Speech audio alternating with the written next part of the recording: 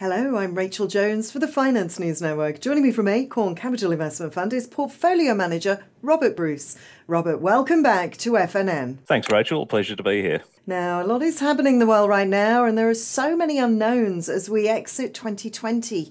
As an investment manager, how do you rank and balance investment opportunities in light of the uncertainty that we are operating in right now? Well, Rachel, Acorn Capital has an experienced investment team of 10 specialists looking across the whole industry spectrum and not just the usual suspects in IT and fintech. Through our bottomed-up research, we believe that we're uncovering companies that are undervalued. And so, yes, there is a value element to our investing, but it's not your traditional price-to-book multiples where they're cheap for a reason because the industry's sunset or the return on capital is really low. Rather, we're considering factors like the size and the growth of the addressable market, the potential market share and the competitive nature of all influence the profit structure and the ability to generate operating leverage and, very importantly, future operating cash flow. The other really important aspect in measuring emerging companies is considering the qualitative factors in our ranking. The younger the company, the more important these qualitative factors are, such as competitive advantage, management quality, and the ability to execute on a go-to-market strategy. And congratulations on the CleanSpace IPO. What a fantastic outcome for the company and for ACQ investors. Can you discuss what attracted to Acorn CleanSpace originally and how involved Acorn was in the business from the time of investment to the listing date? We discovered CleanSpace back in 2015 at a $15 million valuation. We're attracted to the innovative product development and patented products and the system technology they had developed. The team was experienced and the founders and lead engineers were formerly of ResMed, and they'd spent several years developing the product and launching in the market, which reduced several risks associated with early stage companies that we saw.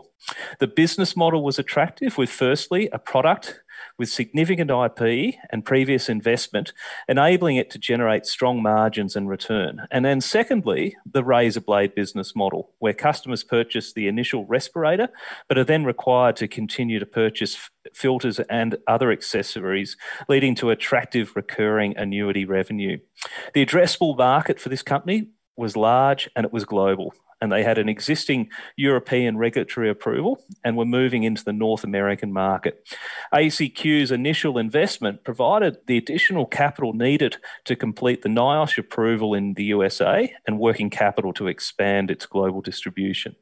The incumbent market players were established, but they were resting on their laurels in our view, and not innovating the products that have been in market for over 20 years. We've continued to support the business through its growth journey, meeting regularly with management and the board and providing additional growth capital when required. CleanSpace is really now benefiting from strong demand and protection of frontline healthcare workers that is really a company-making event in our view. It had a strong IPO last week, valuing it at $340 million and rising strongly.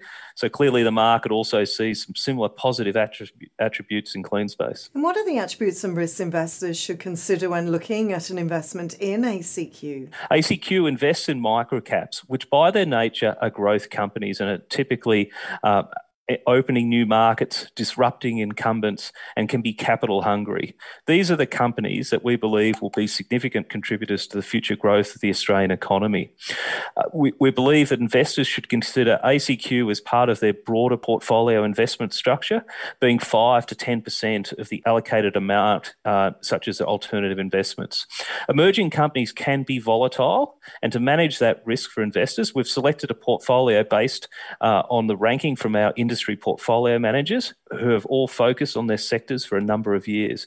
We typically invest in 70 to 80 companies, which allows both high conviction, with the top 10 typically being 30 to 35% of the portfolio, but also importantly allowing a tail of emerging companies where we can monitor and increase our holding as they develop and pass key milestones and de-risk. The pre-tax NTA is $1.47 per share and has delivered 16% return in the last year.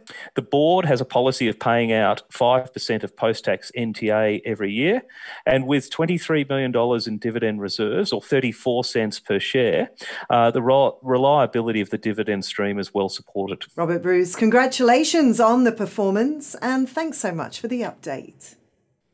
Thanks for your time, Rachel.